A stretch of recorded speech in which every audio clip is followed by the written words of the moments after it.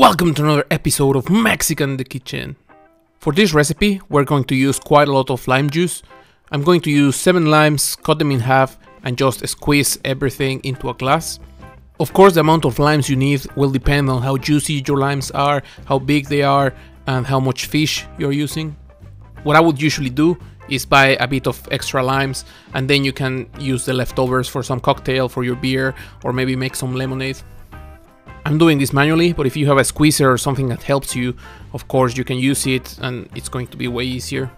After squeezing all my limes, I have about 2/3 of a small glass, and this should be enough, so I'm going to put it away and start with the fish.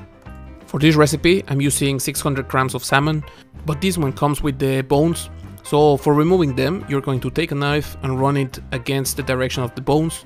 You will notice that they start popping out a bit more. And then you can take some simple tweezers and start pulling them up. It's not very difficult, you need some nice tweezers, but it's quite simple to just take everything out. Once you remove all the bones, I would recommend that you run your fingers through the whole thing for a while and try to make sure there's no other bone in there. So now that I cleaned my salmon and I can start cutting it, I'm going to go ahead and start slicing it. What I did was cutting my salmon into smaller pieces.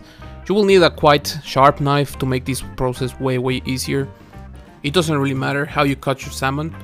What I try to do is to slice it into thin slices, try to make it as even as possible. Everything I tried that is the same size, because that will make our cooking way more even and way nicer. Once my fish has been sliced, I'm going to put everything into this bowl. Some people put it straight into the container where they will serve it. I don't like it, I prefer to have it here because it's easier to mix, and then we can move it to wherever we want to serve. Here I will add my lime juice. I'm not going to use the whole thing, I'm using about 2/3 of my lime juice. I'm reserving some for something else later, but now I have everything here and I'm going to start mixing it. Try to mix it really nicely. Here I can see I left some of the skin, so I'm just going to remove that. But make sure you mix everything, and this lime is going to make the cooking for us. You can see the fish has immediately started changing its color. It will look kind of like you put it into the oven and it's getting cooked. But that's exactly the reaction we want. At this point I'm also going to season, so I'm going to add some salt and mix it again. Once I have finished mixing it, some people say you have to wait 10 minutes, some people say you have to wait an hour. So I will put it in the fridge. While this goes to the fridge, I'm going to continue preparing everything else, and then we can see how long it was there and we can decide how long we want to leave it there. While my salmon is in the fridge, I'm going to continue preparing my sauce, and for this I'm going to use the rest of the lime juice. I will add 1 garlic clove. Usually this recipe would go with serrano chili, but at least here in Finland I cannot find it. If you can find it and you like it more spicy, you can use 3 or 4 of those. Personally here I'm using some jalapeno. It gives a lot of flavor and it's not as spicy. I am adding a handful of coriander. This will give a lot of color and a lot of flavor. I'm adding a bit more salt just for seasoning.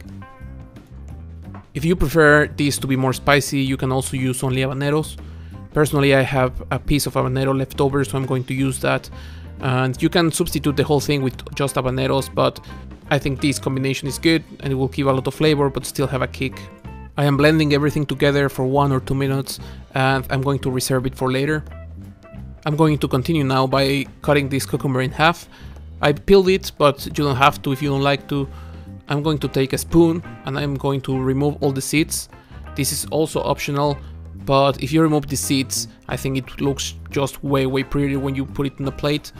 So we'll take everything off. I will do the same with the other half. Once we're ready, I'm just going to slice these. You can use as thick or as thin as you like it.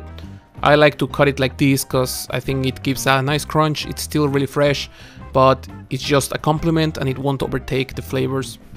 Once I'm done with the cucumber, I'm going to chop a red onion. I'm going to chop it into strips, but of course if you want to chop it into cubes or however you prefer, it doesn't really matter, it's just a matter of presentation. But I think if you cut it into these strips, it looks way prettier, and when you put everything on the plate, the onion will really stand out and it will look really nice. This is how my sauce looks. You will notice it's a bit foamy, it's really green, has a beautiful color, beautiful smell. And now we're going to get to use this. This is how my salmon looks after 10-15 minutes on the fridge, and I'm going to add my sauce. This sauce smells really nice. You can smell the coriander. You can tell it's quite spicy because I can smell the habanero. Here I'm also going to throw in the cucumber and the onion. I want them to get some of this sauce and to get all those flavors in them. At this point now all I want to do is to mix everything. I want that sauce to get everywhere. I want that sauce also to cover the onion, because I don't know if you've tried it before, but when you have onion and let it soak in some lime, it changes the taste, it makes it way milder, but it's also really nice. So we want everything to get all those flavors in there. This dish is ready, so I'm going to put it into some nice container that I can take it to the table. And this is the kind of dish that you should do right before you are going to eat it. So in this case it has been in the fridge for 10-15 minutes. I can put it into the fridge maybe 10-15 more minutes, but I wouldn't want to keep it for way longer because the texture is perfect, it's already nicely cooked, it's quite safe to eat because the fish was fresh. This is the kind of fish that we would do in Mexico with shrimp or some white fish, but here in Finland you can get really nice quality salmon. It's really fresh, really nice, so of course you can do it with whatever fish you have. For plating, I'm just going to cut some avocado and put it on top of it. This dish is really fresh, it's really nice for summer. This is the kind of dish that I can picture myself being on the beach, having this with maybe some salty crackers, with some tortilla chips or something else, whatever you prefer, and just enjoy these with whatever nice cold drink you want. Hope you liked the video, share it with your friends, press like, subscribe, activate the bell, all those kind of things, and see you in the next one.